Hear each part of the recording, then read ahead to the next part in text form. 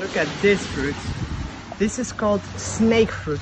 It's because the skin is like the peeling skin of a snake. Let's try it. You pick them off like that. Okay. And then it's a little bit spiky. You just peel off the snake skin. Do you see that?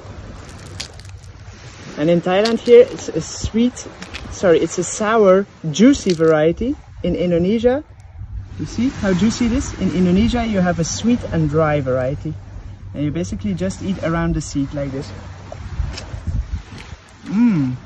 Oh, this is actually pretty sweet as well. There's actually no sour whatsoever. Wow, really surprising.